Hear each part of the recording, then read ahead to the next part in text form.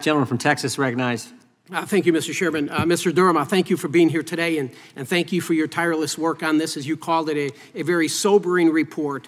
The American people were forced to endure years of the Trump-Russia probe, and for what? I'll tell you why. It's because my Democrat colleagues across the aisle, the Clintons, the dishonest mainstream media, and the rest of the deep state have been terrified of Donald Trump from the beginning. And their hatred and fear remains today, from the 34-count felony indictment from the radical DA in Manhattan to the most recent 37-count felony indictment in Mar-a-Lago. They just won't stop. They won't stop. Mr. Durham, I want to walk through a few things for the American people in this 300-page report on Crossfire Hurricane. For those that are watching who don't know, this was the code name for the investigation undertaken by the FBI into whether the Trump campaign was coordinating with Russia to interfere in the 2016 presidential election. Mr. Durham, it says on page 9, at the direction of FBI Deputy Director Andrew McCabe and FBI Deputy Assistant Director for Counterintelligence Peter Strzok, Crossfire Hurricane was opened immediately. Is that correct? That's correct. First, let's talk about who these two characters were. On page 9 of your report, it says Strzok and Deputy Director McCabe's special assistant had pronounced hostile feelings toward Trump. In text messages before and after the opening of Crossfire Hurricane, the two had referred to him as loathsome, an idiot, Donald Trump, an idiot, someone who should lose to Clinton 100 million to 0, and Strzok once wrote, "We'll stop," meaning Trump, "from becoming president." So here we have these two leaders in the FBI, Strzok clearly expressing his hatred towards Trump from the beginning, opening an investigation 6 months before the 2016 election. And where are these two guys now? McCabe, he's been a contributor at CNN, the Clinton News Network, since 2019, and Strzok is an expert on the Mar-a-Lago raid. Strzok is an expert on the Mar-a-Lago raid, both continuing to dispel lies to the American people. On page 10 in your report, within days after opening Crossfire Hurricane, the FBI opened full investigations on members of the Trump campaign team. The FBI then began working on requests of the use of FISA authorities against Carter Page. Is that correct? That's correct. Folks, let me highlight who this American hero is. Carter Page was painted as an alleged Russian agent. Carter Page served his nation honorably. He was a Naval Academy graduate, and the FBI spied on Carter Page through the use of FISA authority. Sir, do you believe that this FISA warrant against Carter Page was flawed? Yes. Mr. Durham, Section 702 of FISA expires this year, and I'm sure you're familiar with FISA and Section 702. Just for the people listening at home, FISA stands for the Foreign Intelligence Surveillance Act, which was created in 1978. In 2008, FISA 702 was added. Section 702 was created for us to have the authority to spy on non-U.S. citizens, Mr. Durham, we all know that Carter Page is an American citizen who served his nation honorably, and yet the FBI conducted surveillance, including wiretaps, based on falsified information provided by agents in the FBI. Mr. Page was an honest American, innocent man. Mr. Durham, the FBI obviously abused its FISA authority. They went after Carter Page, and it is my intent, and I hope the intent of my colleagues, that we do not reauthorize Section 702 because the FBI cannot be trusted. Finally, I want to talk about Charles Dolan and Mr. Danchenko, who was the main source of the Steele dossier. Dolan had played multiple roles in the Democrat National Committee, Democrat Party. He worked on both Clinton campaigns, Bill and Hillary. He was working with them, friends. On page 15 of your report, it says that in the summer and fall of 2016, Dolan and Danchenko traveled to Moscow in connection with a business conference. The business conference was held at the Ritz-Carlton in Moscow, which, according to the Steele reports, was allegedly the site of salacious sexual conduct on the part of Trump. Parents, if you're watching, earmuffs for your kids now, folks. Put earmuffs for your children. Mr. Durham, was this salacious sexual conduct? What is that? The allegation was that... Okay, don't answer it. I will. Okay. Think about this, America. In the game of politics, it gets dirty and nasty. And the people will say anything to beat their opponent. But this is the government doing it. Even the director of the FBI, Comey, said, it's possible Trump was with hookers peeing on each other. Christopher Steele said an infamous Trump pee tape probably exists. Alleged pee tape incident was the only sex Trump party in Russia. You want to irritate the suburban mom at home?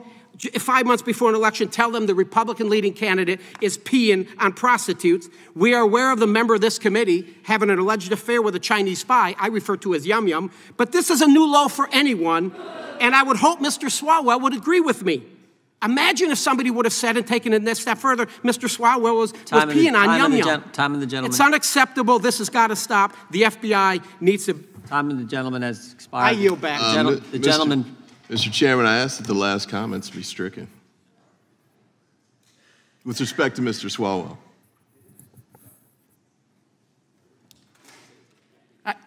My point is this: if you're going to say the President of the United States was in Russia peeing on prostitutes or vice versa, I'm just saying, could you imagine how that would affect any member of this committee?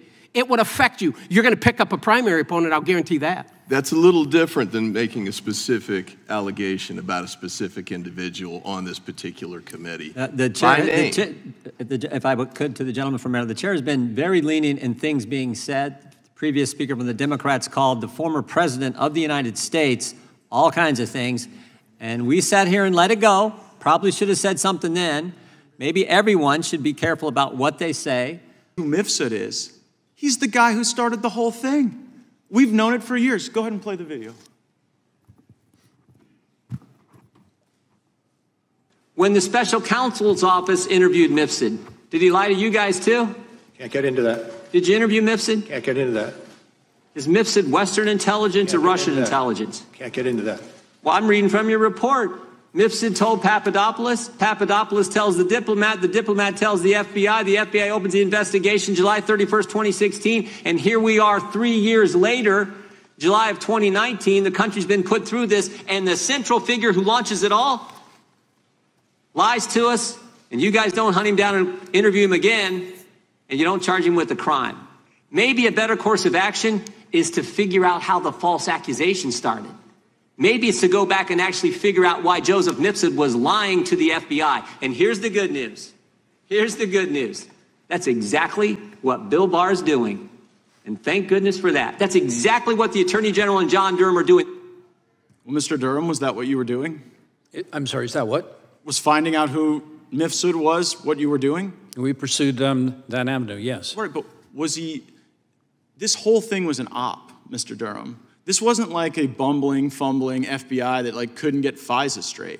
They ran an op. So who put Mifsud in play? You don't know, do you? I do not know that. I can't give you the answer. For years, you had years to find out the answer to what Mr. Jordan said was the seminal question, and you don't have it. And it just begs the question whether or not you were really trying to find that out. Because it's one thing to criticize the FBI for their FISA violations, to write a report. They've been criticized in plenty of reports. Some have referred to your work as just a repackaging and regurgitation of what the Inspector General already told us. So if you weren't going to do what Mr. Jordan said you were going to do in that video and give us the basis for all of it, what's this all been about? Well, I'm not exactly sure the import of your question. If your question is, did we try to locate and interview Mr. Mifsud? The answer is yes. Why didn't you subpoena We expended... Wait, why didn't you subpoena him to a grand jury? I'm sorry, why not? Why didn't you send him a grand jury subpoena? Mr. Mifsud? You'd have to find Mr. Mifsud before you could serve a grand jury subpoena on him. Well, you guys were out in Italy. Was it you and Bill Barr looking for authentic pasta over there, or Mifsud? No, we not. We were looking for information that might help us locate Mifsud. But you know who I think could probably locate him? The features of Western intelligence and possibly our own government that put him in play. Like, your report seems to be less an indictment of the FBI and more of an inoculation, lowercase I, of course. And like many inoculations, it may have worse consequences down the road. We'll have some time to discuss this matter further, but it's just hard to like pretend as though this was a sincere effort when you don't get to the fundamental thing that started the whole deal. I yield back. I was away from my family for 4 years, essentially doing this investigation. My view is a sincere effort. The fact that you can't find somebody overseas should not come as a big surprise. Could you find Azra's hurt? Reclaiming my time, is he alive or dead? The gentleman from Florida is recognized. Yeah, I agree with Mr. Biggs. You've given us testimony today that you're disappointed that the FBI didn't cooperate more, right? That was your testimony. Said that. Yeah, so we're disappointed too, but the difference is when regular folks do things that are wrong and unlawful, there's typically greater effort to try to get those people before a grand jury to utilize criminal process where appropriate, not for other purposes. And it's just like, oh, well, Bill Priestep, the guy who might have set this whole op in motion, he just didn't want to talk to you about certain things, and you were real accommodating to that. And then Mifsud, the person who juices Papadopoulos to create this predicate that you find improper. You guys, I mean, did you ever know who his lawyer was, Mifsud's lawyer? Talked to his lawyer in Europe. I don't know if So wait, you could represented find the the guy's United lawyer, States. but you couldn't find him? We contacted somebody that we knew had represented him in a part of the effort to try to locate him. And you got the lawyer. And then now you're sitting here in front of the judiciary saying you could find the guy's lawyer, but you couldn't effectuate the service of a subpoena because you couldn't find him? Well, do you know first how of all, silly that sounds? as you may or may not know, we wouldn't have the authority to serve a subpoena overseas. The lawyer didn't know where Mifsud was. He was in communication with him, but he claimed not to know where he was. And we were trying to arrange an opportunity to talk to Mifsud. Did you take possession of 2 BlackBerry phones from Mifsud in any way? There were phones that were provided to us by So you could find the Mifsud's phones, but lawyer. not the guy. Correct? Do you see how silly this looks? Like you found the lawyer, you found the phones, but the actual dude who got ordered by Western intelligence to go start this thing you couldn't find? It's kind of laughable. It seems like more than disappointment. It seems like you weren't really trying to expose the true core of the corruption. That you were trying to go at it another way. Yeah. As we said in the report, and as I said in my opening remarks, we pursued the facts as best we could. Well, how about this the tools fact? that we have? Okay, how about this fact, Mr. Durham? The entire Mueller team does a hard reset on their Apple phone in synchronization to wipe away evidence. Did you investigate that? I've read that. Well, why did you investigate it? Who gave the order on the Mueller team to wipe the phones? Yeah, that was not something that we were asked to look at, and we didn't. No, look that's at not true, Mr. Durham. That is not true because I'm holding the document that authorizes your activity, and it specifically says the investigation of Special Counsel Robert Mueller. It's in Mr. Chairman, I seek unanimous consent to enter into the record the order that says that you're supposed to investigate these things. And so, like, whether it's the Mueller team, Mifsud, how about Azra Turk? Azra Turk, what's Azra Turk's real name? Do you know that? I'm not going to be disclosing the names of FBI personnel that are otherwise unavailable. But an FBI, so the FBI sends somebody to go honeypot George Papadopoulos. Who gave the order to do that? I think that's beyond the scope of what's in the report. It's literally the scope of what your charging order is. Who put it in motion? We get after it was put in motion, the FBI did a bunch of wrong and corrupt things. Totally understand. We're trying to deal with that. But when you are part of the cover-up, Mr. Durham, then it makes our job harder.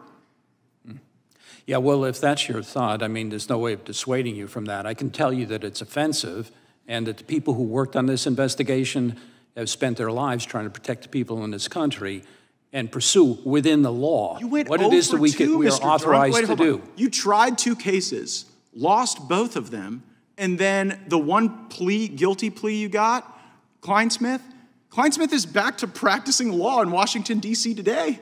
Yeah, that's beyond my control. Right, but the fact that you allowed that plea to occur, right, and then the punishment was insufficient, the fact that you didn't charge Andrew McCabe, you didn't convict the lying Democrats or the lying Russians, you didn't investigate Mifsud or the Mueller probe, even though, as we sit here today in black letter, that was your charge.